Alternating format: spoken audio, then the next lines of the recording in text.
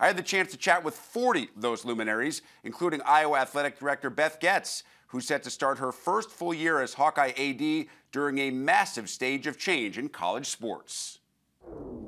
Regardless of what period of time you're in, you're always dealing with the issues that are right in front of you. And so, whether it was the ones that we faced during that period of time, you just try to build great relationships and work through them as honestly as you can and collaboratively with everybody involved.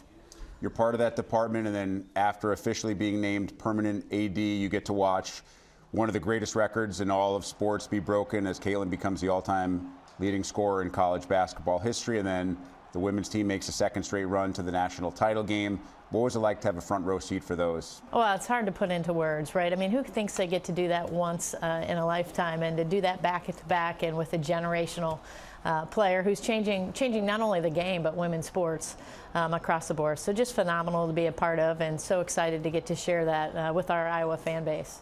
And then shortly after that run to the title game, Lisa Bluter decides it's time to be able to spend some time with her husband Dave and her family after an absolutely legendary career. What did she mean, not just to Iowa, but to women's college basketball? Yeah, to have that deep of an impact on the state as a whole. I mean, she spent her entire career there, and the time she spent building this program at Iowa has just been amazing. But I think what made it so personal for everyone is just the connection she had with fans. I mean, people felt like they personally knew her. They were part of the success.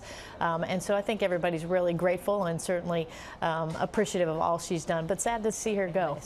In terms of the three front-facing sports of women's and men's basketball and football, Jan joins a group of two others that are among the longest serving in their respective sports, with Fran McCaffrey in men's basketball and, of course, Kirk Ferentz with football. How have those two kind of defined what the Iowa Athletic Department has been like in Fran's part for more than a decade and in Kirk's part for basically a quarter century? Yeah, well, I mean, you just said it. They really, they define personally their value system, the cultures they build with their program, exactly what it means to be at the University of Iowa.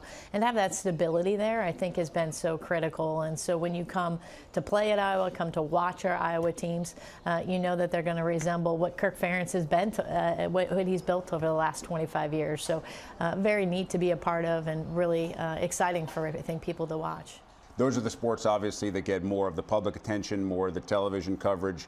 But the Olympic sports are such an important part of everybody's athletic department. I mean, your wrestling program, obviously, under Tom and Terry Brands, has been nationally recognized for a long time.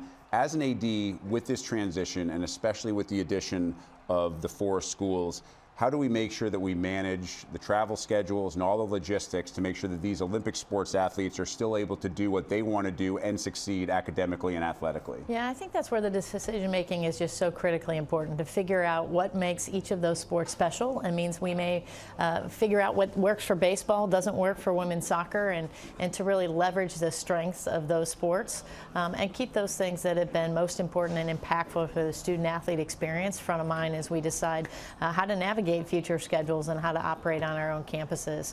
But across our 650 athletes, all of those experiences are important. We know we're impacting lives and are committed to making sure that they can compete in the Big Ten.